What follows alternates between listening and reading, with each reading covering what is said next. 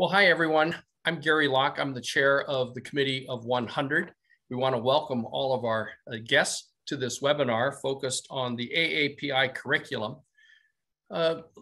We have really some great panelists with us. Our moderator is Stuart Kuo, who's the President Emeritus, founder, and past president and executive director of the Asian Americans for Advancing Justice out of Los Angeles. And our panel members are state legislators from Nevada, Natha Anderson, a first-term Democrat, from Rhode Island, state legislator Barbara Ann Fenton Fung, first-term legislator, Republican, and Dr. Russell Jung, who's a professor at San Francisco State University. I'm the chair of Committee 100, and we're so pleased to be sponsoring this webinar talking about AAPI curriculum in our public schools. When we really think about it, Asian Americans have given their blood, sweat, and tears for this country. They are part and parcel of the prosperity of America. They've fought in our conflicts, in our world wars, and they have contributed mightily to the building up of industries, of cities, of academia, and so much of what we take for granted in this country. And yet I have to say that not many people know about the struggles and the history of Asian American Pacific Islanders. The history and the story of AAPIs is really the story of America. And to really understand America as we move forward, as we deal with the complex challenges facing our communities, our nation, and even the world, we need to understand and appreciate the contributions, the history, the struggles of all the diverse elements within American society. And clearly that includes the Asian American Pacific Islander community. I have to confess that when I was growing up, in all of high school, I knew nothing about the Asian American or the Chinese Exclusion Act. I never even saw in the history books anything about the internment of the Japanese. And I knew nothing about even the contributions of Chinese Americans in terms of the building of the Transcontinental Railroad. So it's important that we begin to have curriculum that really gives a full story, the full portrait of America. And I'm really pleased that so many groups across the country are working on modifying our textbooks, including materials that our educators can use. But it's one thing to have materials available, but what are the policies of our states and our local school boards and districts in terms of using the materials that are being assembled and being updated and being created to use in the classroom? How do we make sure that the history of Asian Americans and Pacific Islanders are really brought forth in the classroom? And so with that, I turn it over to Stuart Kuo, who's going to moderate this great panel sponsored by the Committee of 100 in terms of AAPI curriculum in our schools. Thank you all for joining us. Stuart, take it away. Thank you, Gary. And we really appreciate your leadership over many years. Gary, as you know, is a former governor, former ambassador, a leader in our community in many different ways. So let me just briefly mention what we're going to do tonight. Gary mentioned our panelist, Natha Anderson, Nevada Assemblywoman, District 30, Barbara Ann Fenton Fung, Rhode Island State Representative, Russell Jung, Professor of Asian American Studies at San Francisco State and co-founder of the Stop API Hate. And then we also have a recorded message from Irene Parisi, Chief Academic Officer of the Connecticut Department of Education, and myself, Stuart Kuo. I'll introduce myself as co-executive director of the Asian American Education Project, which I'll explain a little later.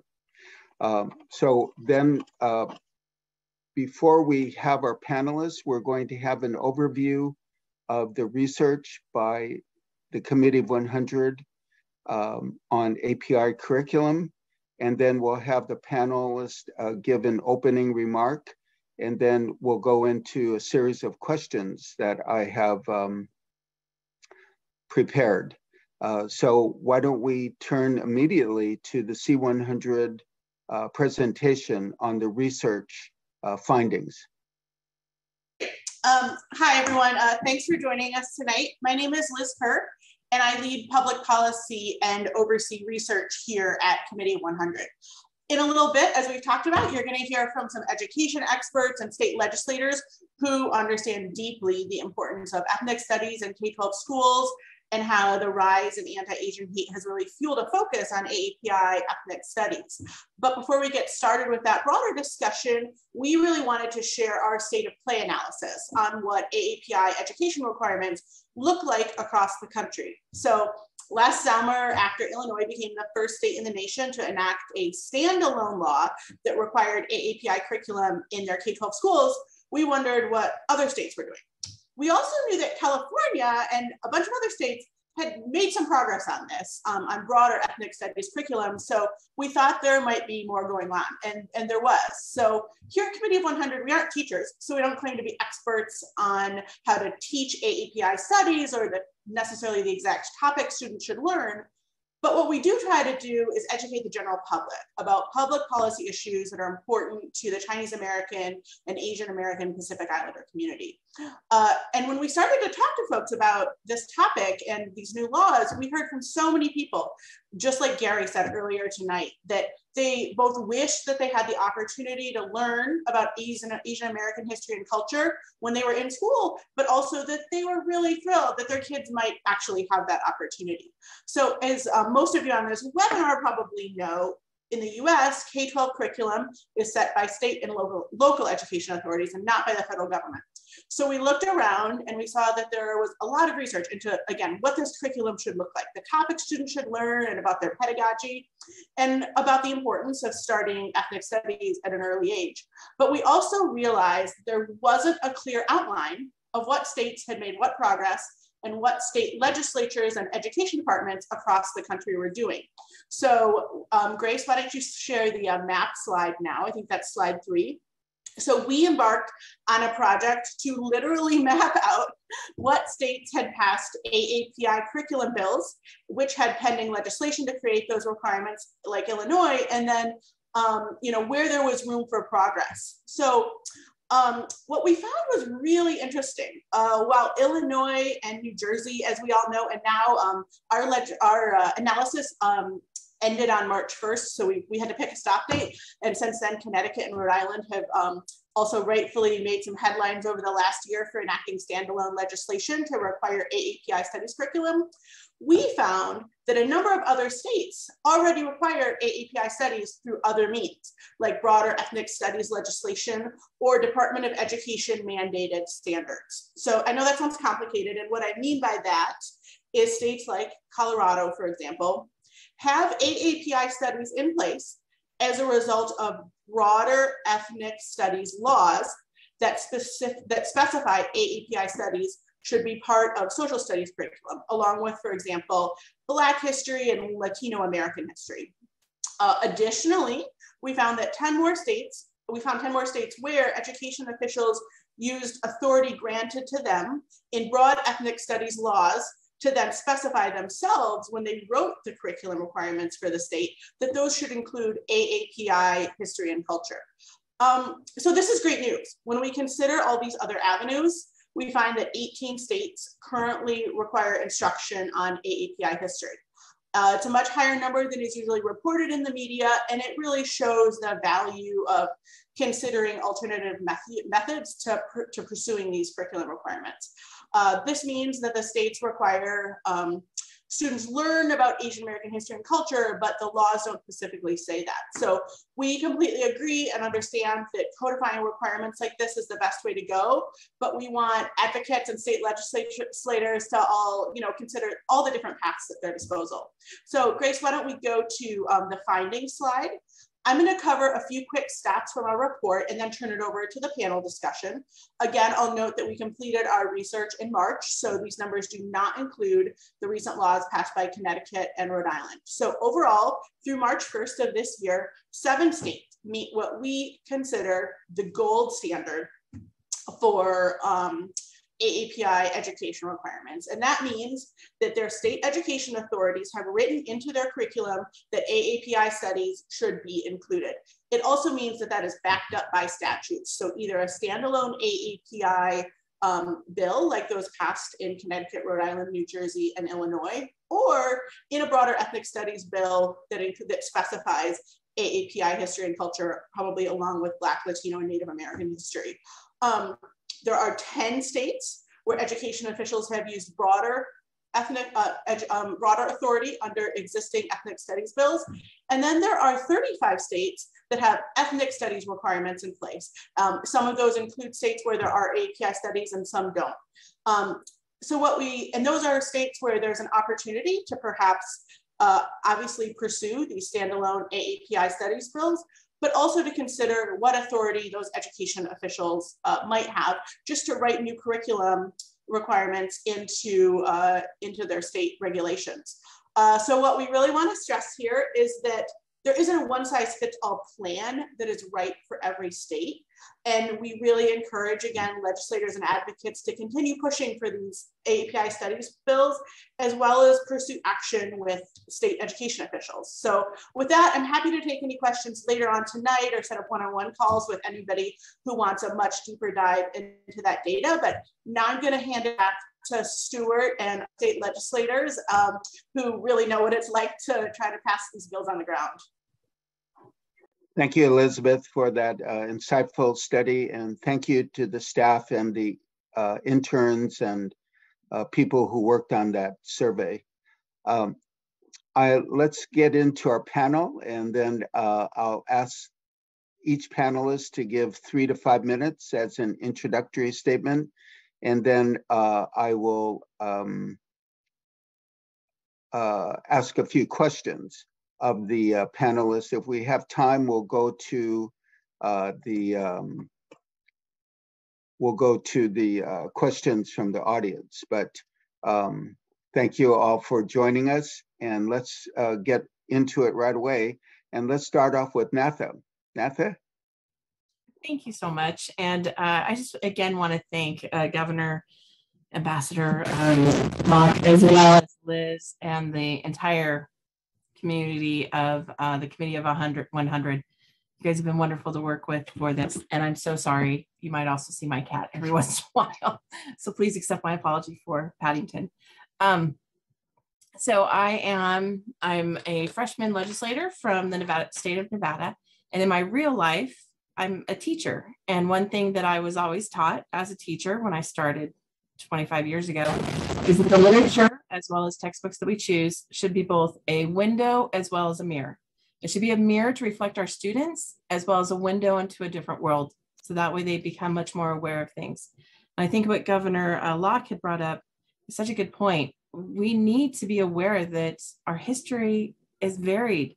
And we need to be aware of Manzanar. For example, if you've never had a chance to read Farewell to Manzanar, please do so. I'm an English teacher, so I get a chance to teach that. We need to not only be aware of our history, but we also need to be aware that it's not always something that's we should celebrate. It's something that we should be aware of, so we do not go there again. I brought forward Assembly Bill 261 last session, both because of my world as a teacher, but more importantly, because I had groups of students from our state who came forward and said that they wanted this.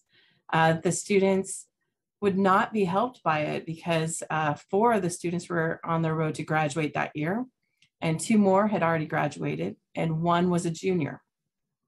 And yet they still were very much passionate about how important it is that their education be a reflection of the society we live in.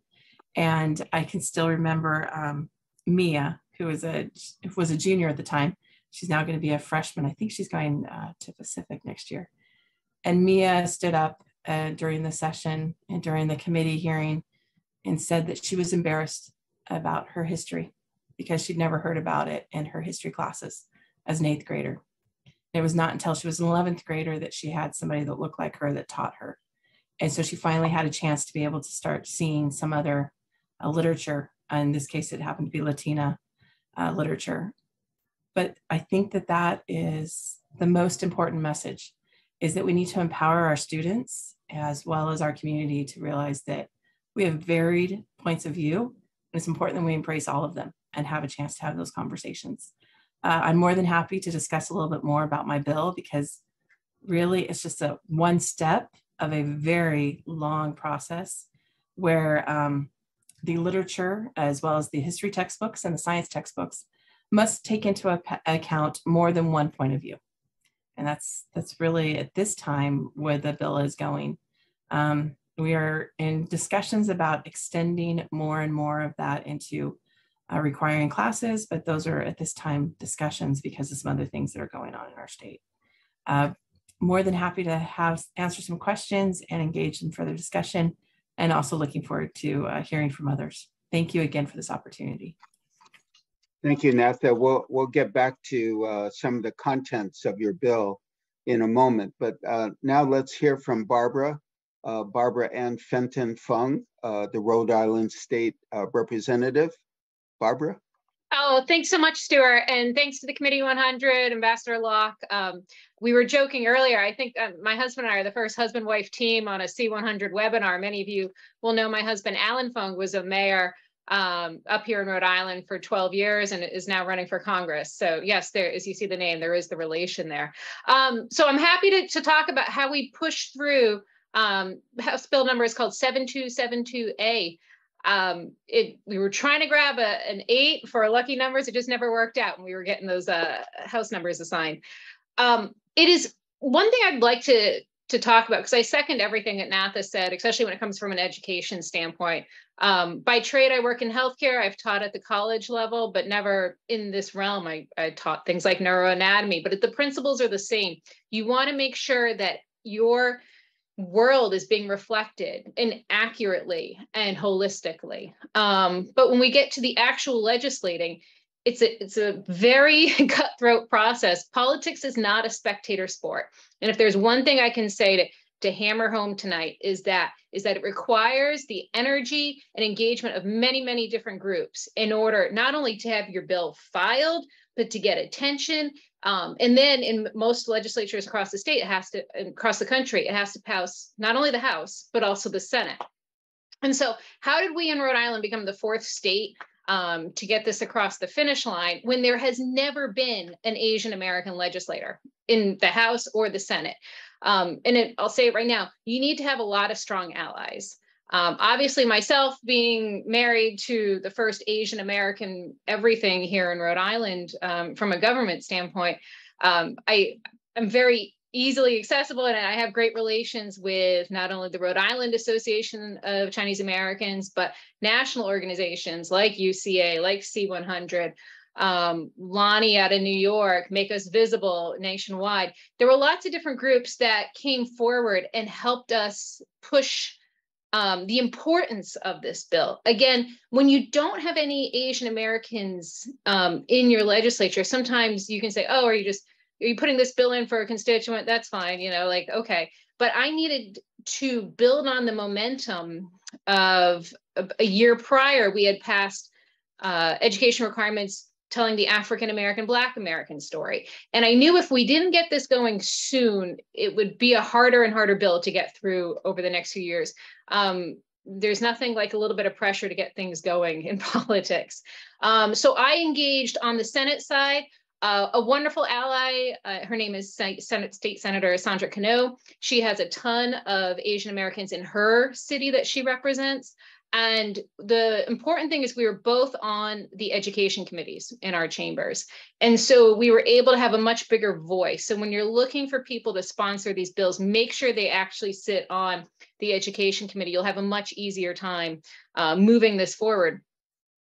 And then there were certain things that came up along the way that were just kind of funny. The first time this bill was scheduled to be heard was actually right in the middle of Chinese New Year.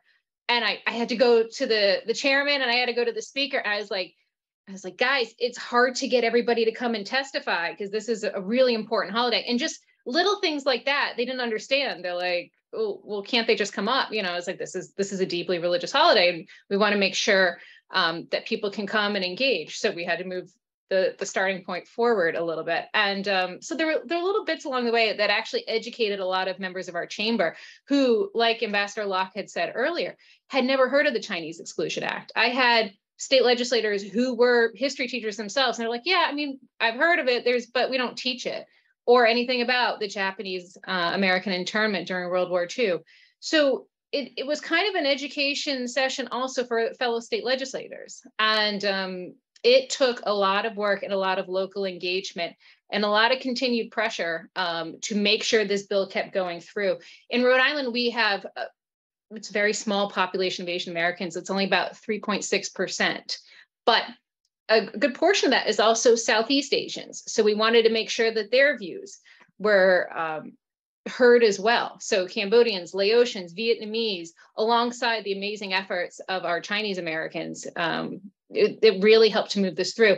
The specific thing that makes our bill a little bit different than, say, Illinois is, yes, while we talk about the tremendous wrongs that have been brought upon Asian Americans in this country's history, and there's been a lot, we also wanted to make sure that we were celebrating the successes in athletics, in the arts, in science, and technology, because the way you combat anti-Asian bias is by seeing the group in a different light, right? And showing all the wonderful things that they've brought to this country. And I think that that's really important. So not only did we say it had to celebrate the amazing accomplishments, but also put in a local aspect as well, celebrating Rhode Island and New England, Chinese and Asian Americans as a whole. So lots of different aspects of a bill I'll be happy to talk to you about in the Q&A, but just remember that when you're trying to get these bills through, you need to have really strong advocates that are going to make it a priority, one of their top 1 or 2 bills this session. And it's not a spectator sport. We need you guys to come out and testify and send letters and constantly let your legislators know that this bill means something to you, and they'll get it. A little bit of pressure goes a long way. So thank you, Stuart. Thank you, Barbara. Appreciate that. Very important lessons to be learned. Now I'd like to turn to Russell. Russell is a national figure with the Stop API movement and did a lot of the data gathering, but he's also followed the advocacy around legislation. So Russell, please go ahead. Thanks a lot, Stuart. And I'm also glad to be here with the Committee of 100. And I applaud the Committee of 100 for this excellent report. It's comprehensive. It's almost up to date if you include Connecticut and Rhode Island. And it's a real resource for our community. I'd like to talk about how this movement for Asian American studies and narratives in our curriculum has developed over the last year and what we've learned as we studied this growing movement. As most of you know, there's been a huge surge in anti-Asian racism, and that's what set the context. So 9 states now have required Asian American studies and narratives, and 5 of those states just passed the legislation in this past year. So you can understand that the anti-Asian hate has really provided the impetus, has galvanized the community, and has made legislators more responsive to our issues. And so, as the previous speaker said, we have a limited window when Asian Americans and Pacific Islanders are now in the attention, and we have to institutionalize these efforts as soon as we can. To tell you quickly about the racism that we've been receiving or hearing about, we have a website that collects firsthand accounts from Asians and Pacific Islanders about what we're experiencing during COVID-19. To date, we've received about 11,500 incidents, and that's just the tip of the iceberg. Our national representative survey last year found that 1 out of 5 Asian Americans and Pacific Islanders experienced some form of hate in the past year. So that's 4 million cases of hate. And these cases are really traumatizing. So I'm arguing this is a period of collective racial trauma. The racism aren't all hate crimes, but they fall under 4 main categories. Civil rights violations, such as work discrimination or refusal of service, make up 11%. Online racism, cyber racism, make up 9% of our cases. And our young people who are on screens a lot, our students, experience this often. 70% of AAPI youth say they've seen something stereotypic or offensive in the last month. So they're experiencing indirect racism. Microaggressions such as harassment make up the bulk of the incidents. 2/3 of our cases involve harassment. And then the final category is physical assault, for which you could possibly prosecute for a hate crime. The trends have been really consistent. Our communities are being racially profiled, even though people blame China for the COVID-19 pandemic. 57% of our respondents are non-Chinese. So they're mostly people who are East Asian who look Chinese, Koreans, Vietnamese. But a Latino in LA was punched and told to go back to China. An indigenous person was attacked in Vancouver and told to go back to China. So it's clear racial profiling. And half of our cases involve people making anti-Chinese remarks. Bullies attack whom they think are vulnerable, so that our youth and elderly and women are more often targeted.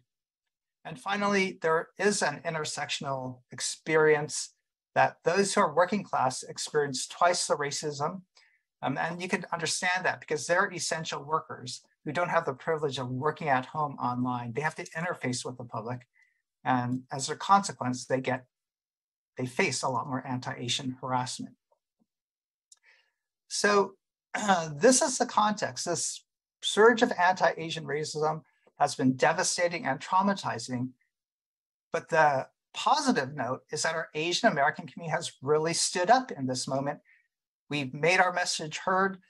Most Americans recognize that education is the best way to combat racism, and that's why you're seeing so many bills being passed at this moment. We at Stop API Hate have been interviewing legislators like Natha and Fen Pham, and we've learned some of the common strategies of if you want to pass this type of legislation in your state. And I'm just going to quickly share with you what these states have in common. Like Rhode Island, almost everybody has created and developed an Asian American Studies bill based on previous ethnic studies legislation that had already passed. A lot of states have passed African American studies. And so we just sort of stand on their shoulders and say, you've passed educational bills for Latinos, let's do one for Asian Americans. So you just copy a successful model or a successful bill. Almost all the states have had API legislators or legislators with large AAPI constituencies author the bill. And like the legislators here today, they know the inside ways to build coalitions with other legislators. They know how to work the system, and that has been really helpful. Again, every state that has passed legislation have built a coalition and have actually started from a strong network of Asian American organizations. So people have built on civil rights groups, faith-based groups, student groups, and by coming together as an Asian American network, we've been able to really effectively advocate. The best spokespersons we found are those directly impacted by these bills. So having youth speak has been particularly effective, and parents know that 1 out of 3 Asian parents report their kids being bullied. So they have a self-interest, a public health interest, not just an education interest to get these bills passed. So use parent groups, organize and mobilize your youth to be spokesperson. And again, most of these states have used the anti-Asian hate framing as a way to support passage of these bills. We're not saying, oh, Asian American Studies is for critical thinking. We're not saying Asian American Studies improves academic performance, although it does. We're framing the issue as that if you want to stop hate, if you want to stop bullying, then you need to pass this legislation. And that's the frame, that's the narrative that's working at this moment. And finally, a lot of the states have gotten a lot of local support from other school districts who passed resolutions for these statewide bills. So we found these 6 strategies have been utilized by almost all the states that have passed this type of legislation in the last year. And you could find a lot of these resources, what we've been learning, models of curriculum at our website, Asian American Research Initiative. So thanks a lot, and I look forward to the question and answers. Thank you, Russell. Very important lessons. Now I'd like to say a few words on implementation, but before I do that, why don't we turn to Irene Parisi, who from Connecticut, who is also going to be working on the curriculum. Hello, I am Irene Parisi, Chief Academic Officer for the Connecticut State Department of Education, and I am honored to have this opportunity to speak to you about the statewide commitment to providing model curricula for all learners in Connecticut. The CSDE believes that curricula from a culturally responsive perspective require intentional planning for diversity, equity, and inclusion in the development of units and implementation of lessons. It is critical to develop a learning environment that is relevant to and reflective of students' social, cultural, and linguistic experiences to effectively connect their culturally and community-based knowledge to the class. Connecticut believes that the identities of those living in the state matter and should be recognized. 50% of our students identify as an ethnicity other than white. Therefore, it is critical that knowledge and appreciation of these identities begin with our students. Connecticut was the first state in the nation to require all high schools in the state to offer an elective course on African American, Black, and Puerto Rican Latino studies. All schools will be engaged this upcoming school year. Beginning in fall of 2023, all secondary schools in Connecticut must offer instruction on the history, culture, and contributions of Native Americans in Connecticut. And beginning in the fall of 2025, all secondary schools in Connecticut must offer instruction on the history and culture of the Asian American Pacific Islander community, both in Connecticut and throughout the United States. There are numerous secondary school students, secondary school teachers, and university-level educators and community members who have already come forward and asked to assist in the creation of Asian American Pacific Islander curricular materials. The critical importance of the Asian American Pacific Islander curricular materials that will be created is shown by the increase in hate crimes against Asian Americans across the United States. Racism and hatred comes from a lack of knowledge and respect for one another.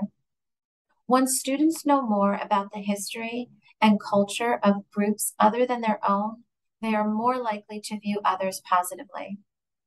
Instruction of this nature also assists in reducing long-lasting stereotypes that exist in our society.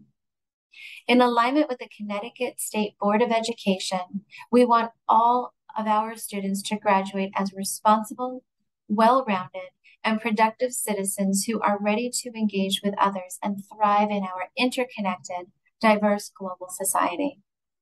Our students are best served when empowered with the tools to understand and investigate the countless lived experiences that exist in the world around them. We believe and fully support fostering inclusive and culturally responsive educational environments that welcome, respect, and acknowledge the individual identities of all members of a school community as a cornerstone of preparing each and every student to succeed in college, career, and civic life. The Connecticut State Department of Education, with all community partners, including you all, is excited by the opportunity to develop curricular resources that are designed by the cultural assets of each community and organization. More inclusive, culturally relevant content translates to greater student engagement and improved student outcomes. Thank you. Thank you, Irene. We'll post everybody's emails later on, so the audience can reach out to our panelists as well as C100. Let me make a few comments. Again, I'm Stuart Kuo. I mainly go by, I'm co-executive director of the Asian American Education Project now, which unlike what the speakers are talking about, is not focused on advocacy, but is focused on implementation. So I'd like to make a few comments on implementation to round out the panel. Also, I'd like to say I'm a proud member of the Committee of 100. So I'm very proud that they're doing this very important research. First of all, I would just like to, as an observer and also a partner of some of the groups, I applaud their efforts, especially on advocacy, especially groups like Make Us Visible, actually helped to pass 5 bills in 3 states, including Connecticut, New Jersey, and Rhode Island.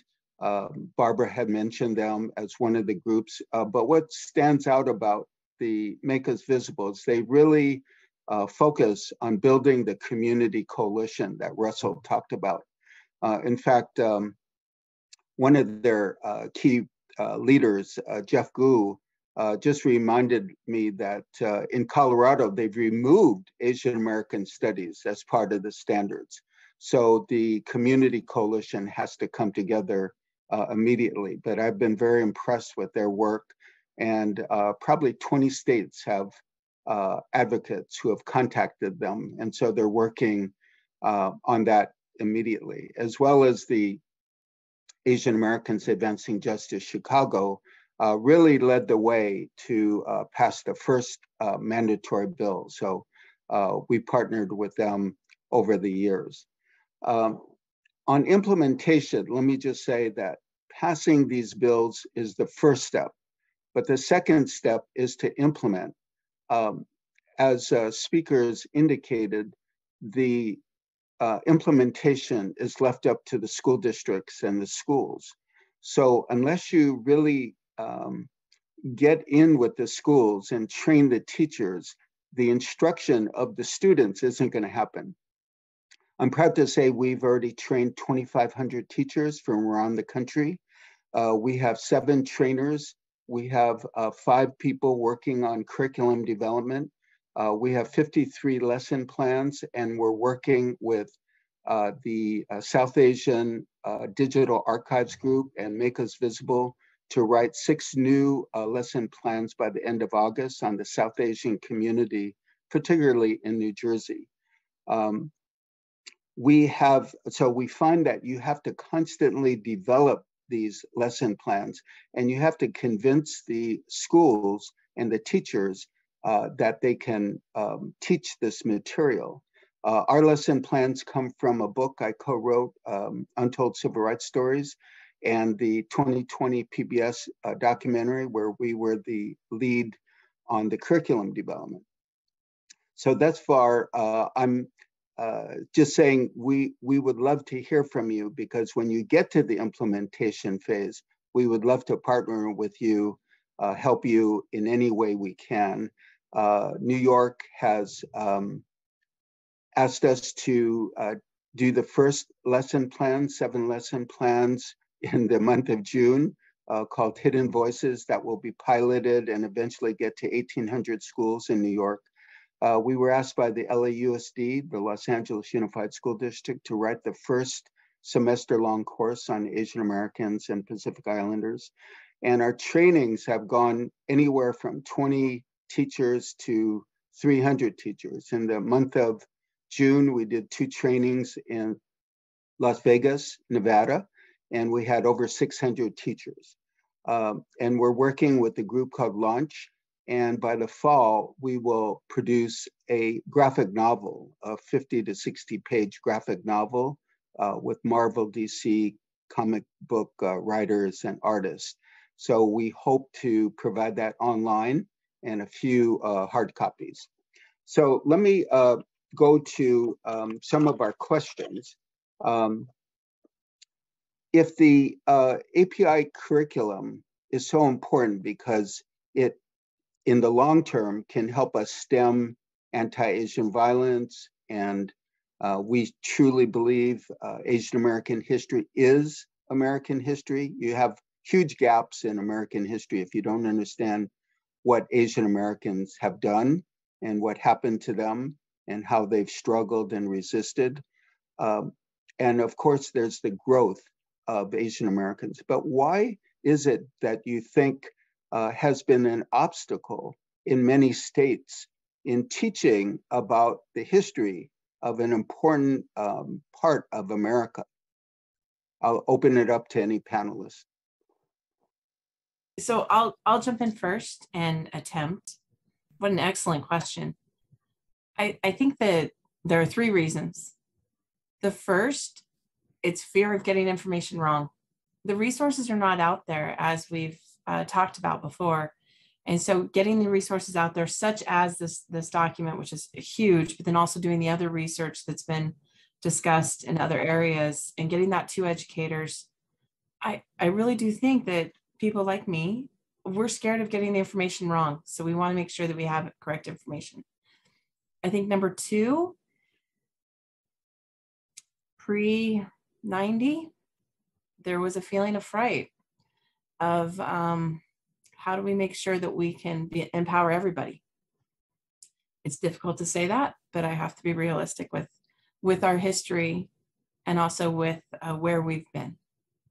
And we need to change that. And the way we do so is to educate each other. The final thing is just awareness. As a high school English teacher, it is tough for me to get through all the different books that I want to teach, and that more importantly, that my students should learn. So how do we do that? As an American history teacher, how do you make sure that we do those things? It's not the answer I want to give, but I want to be as candid as possible with, I think those are the three largest reasons. Again, it's time in the classroom and out of the classroom, understanding, and finally, a history of fear of being able to open up our eyes to more than one accepted, and I put that in quotes, of where we've been. Thank you. Barbara, do you want to make any comment? Yeah, I'll take that a step further, because I agree with Natha in a sense there. And some of the other questions that have come up in the chat, I'll kind of go around kind of the same area, is how do you convince people of the importance? And what you're looking at here is there's a big national push when we're talking about, oh, CRT, there's a fear of CRT. And sometimes these conversations get interlinked incorrectly. When I tell people who didn't understand why this had to be part of the curriculum, I say, think about your old history book. And there's a very famous picture of Promontory Point when they finally linked the railroads together. And I go, did you know that 90% of the people who helped build those railroads were Chinese? And every single person in that picture, when they're doing the big celebratory, here's the last thing, they're all white. And how would you feel if, and again, being the Irish American, it's probably a little easier to have these conversations with some people that say like, hey, look, what if someone else took credit for all your work? And all we're saying is, you know what, we want to make sure that the people who blood, sweat, and tears went into building this country and different contributions, that their voice is heard, that they're remembered in the history books.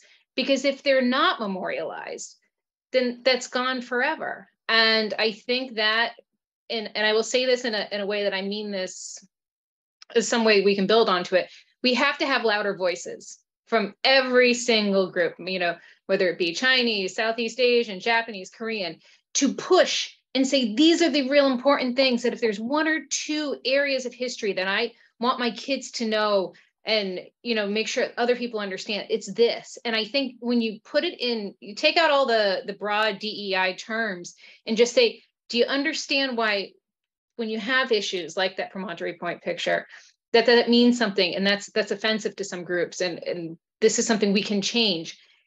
It breaks down those barriers. So I think that's a certain way you can approach it. Thank you. I just want to echo what Barbara and Natha were saying. We're not saying it's an intentional omission necessarily, but it is an omission. And it's our entire educational system is omitting the narratives of Asian Americans and Pacific Islanders. So that omission, like Gary talked about how he never learned anything, while he was growing up, that omission is institutional racism. So people think, oh, it's racist. People aren't that prejudiced. It's not about people's intentions.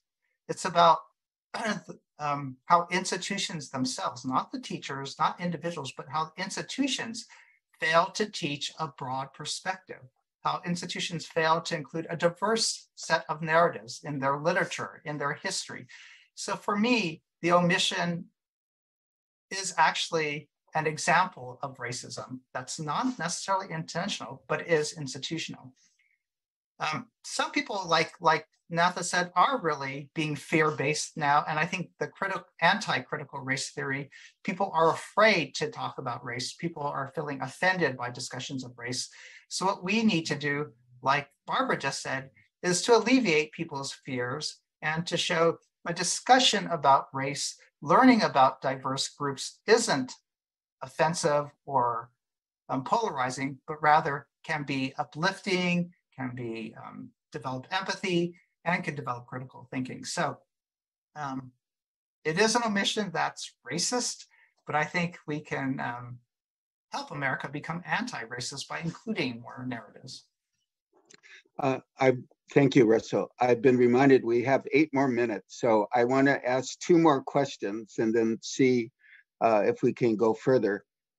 One question is, if there's one important lesson learned about pushing your legislation, what is it? Is it overcoming the opponents of the critical race theory? Is it organizing the community? What is the one major lesson as people contemplate pushing for something in their own states? So I'll bring back something I talked about earlier. Politics is not a spectator sport. And I had a lot of people we'd go around and talk to different groups and be like it was deeply personal to them, that they wanted to read books by Asian American authors. They wanted to have their history told. But to get them to go to the state capitol, which in Rhode Island, it's kind of a joke, everything's within a half hour of each other, to testify, that was seemingly something that they had never thought they could do. They didn't want to do. They didn't want to be in public like that. So if you are trying to get groups together, if you have people who are hesitant about testifying publicly, I understand there's a lot of issues with being, a little more private in certain cultures than not. Getting them to write letters is, while not optimal, option A, it's a good option B. And the volume of letters really can help make an influence on legislators. But it is not a spectator sport, and you're not going to get this through by doing little Facebook posts. You need to have a lot of active pressure. And I would 100% agree. It is not a spectator sport. I think the Nevada legislature is very different than many other states. We only meet every other year, and we meet for 165 days. And so it's a very tight timeline. However, I think having those coalitions and talking with people and taking the time to have the discussions. I was very fortunate to have the ability to go and talk to my peers who, although they many times did not support it, unfortunately, they brought up concerns and I was able to answer those concerns. And so I think talking not only with the other people that care about the bill, but also with the people that don't. Sometimes you'd be surprised about how somebody you think, oh, they're not going to like this bill.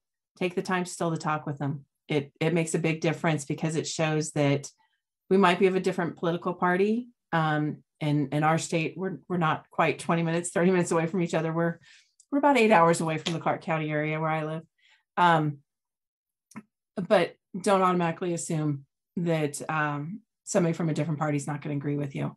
Take the time to make those connections, take the time to write those letters and those emails, and show up. It makes a big difference to have that voice in the room. The testimony of our students makes all the difference in the world. And I want to really emphasize one thing that Natha just said. This is not a partisan issue. We were talking about this before we went on. I'm a Republican. My sponsor in the Senate was a Democrat. I think that bipartisan support was absolutely key. And so please make sure you're reaching out to members of both parties. You're going to find allies on both sides. Yeah, I think one of the important lessons from Make Us Visible is they really reach out to both sides of the aisle. they really want a bipartisan bill.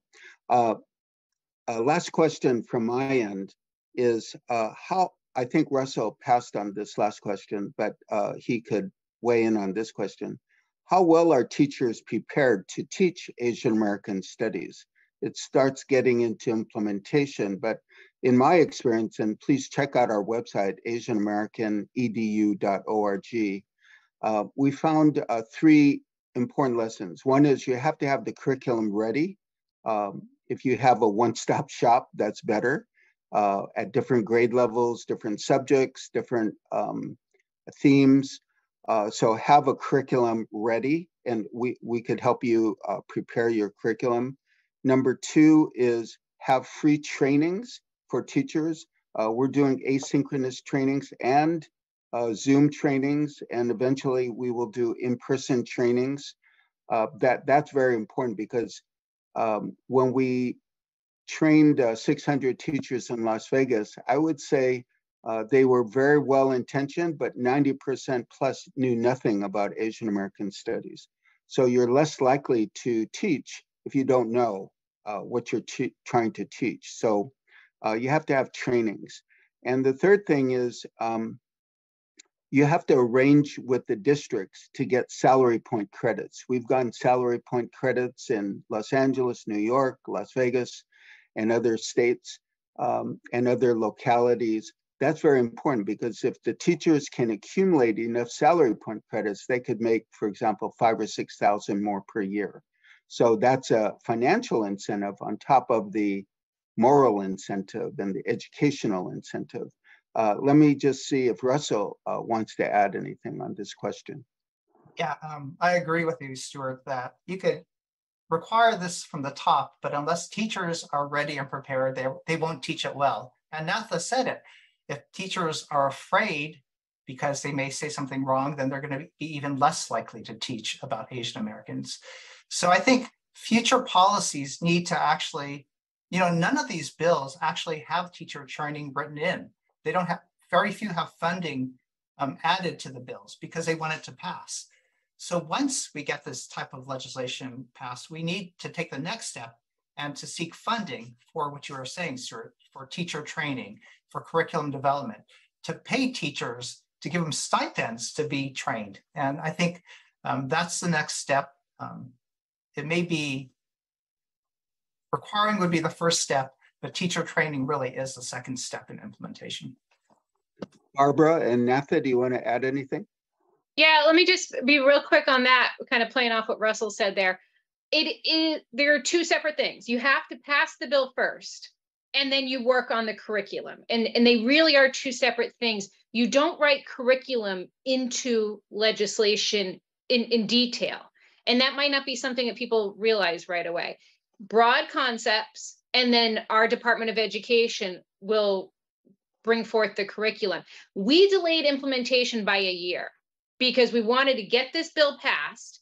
And then we have a year to sit down with all of the stakeholders and again, make these kind of prioritizations of what they wanted to celebrate in their culture and make sure it was included in the curriculum. When it comes to Russell, and Stuart mentioned this too about funding, we were pretty lucky in Rhode Island where a lot of private organizations had said that, if there were a lot of costs involved in curriculum development, they would happily supplement this. But we did write it into our basic education plan.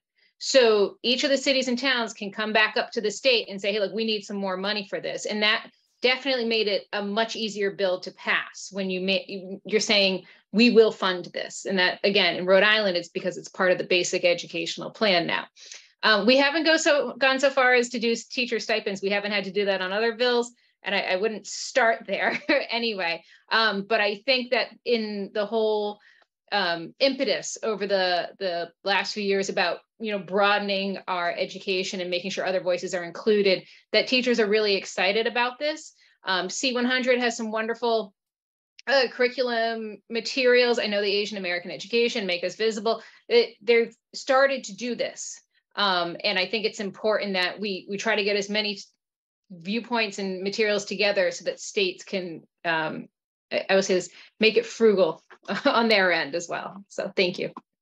So I'll make quick, because I think all the points I would have said have already been stated, but just like politics is not a spectator sport, legislation is not a 100-yard dash. It's usually a marathon with a relay marathon where one legislator might start off with something and then you have to hand it over to somebody else, or even keep on going throughout each session, subsequent sessions. So we have to start thinking about this as a step-by-step and not just we're going to get it all done in one session.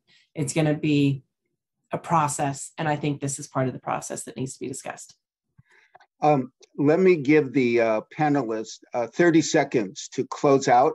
And then I think we've run out of time. So we're going to have to move on to the president of the C100. But let me just say that all of the panelists, including myself, we put our emails in the chat. And so please contact us for more partnership opportunities, anything we could do to help you in this very, very important effort, we'll do if we can do it at all. So Russell, do you want to just close out? I just want to thank Committee of 100 again for their excellent report. Congratulations, and for this great panel. I'm honored to join. We at Stop AAPI Hate are making education one of our top initiatives. Again, most Americans say that education is the best way to combat racism. So if any of you in the audience are with groups who want to require Asian American studies or want to make sure it's implemented well, we at Stop API Hate want to join you in your efforts.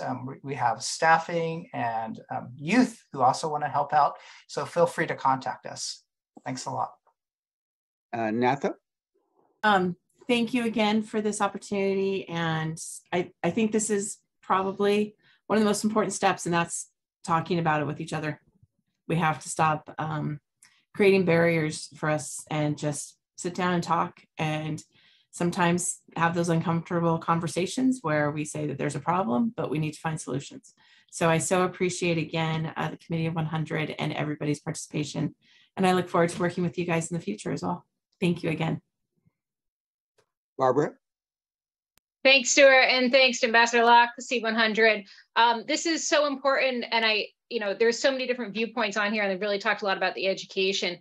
But as far as making sure that your own state is represented, if there are issues with logistics and how do you pass these bills, don't be afraid to reach out to any of us. And it's so important sometimes too, don't get bogged down in little gritty details. Just try to come together and always present a united front when you're coming into these issues. If you're in a legislation and they sense some fracturing, you're less likely to move forward that year. But again, there's all types of little nuances that we can all help you walk through. And I'm so excited to be part of this. And thanks again for the opportunity. Thank you. Our goal at Asian American Education Project is to reach 1 million American youth of all different ethnicities within the next 5 years. By partnering with each of you, we'll be able to reach that goal much sooner and expand that goal numerically. So we hope to work with you, Nantha, Barbara, Russell, Irene, the Committee of 100 staff and leadership. We look forward to working with all of you much more in the near future. So please give the questions to the panelists or to the Committee of 100, both would be preferable. And let me close this out by turning to Zi Wang, the president of the Committee of 100, to say some final words. Hello, I am Zi Wang, the president of Committee of 100. It's great to have all of you join us tonight for this much needed discussion. I want to thank our moderator and Committee of 100 member, Stuart Cole, for taking the time to lead this discussion. And a special thank you to our panelists, Dr. Russell June, Assemblywoman Natha Anderson, and State Representative Barbara Ann Fenton Fong. Thank you all for your time, energy, and passion for this very important topic. I want to thank the attendees for joining us tonight. I hope you find the experiences shared by our speakers on expanding AAPI curriculum useful and actionable. We hope they also inspire more discussions and actions on this important topic. A short survey will pop up up on your browser when this webinar ends. Please take a couple minutes to give us feedback. Once again, thank you for joining us tonight. Have a great evening.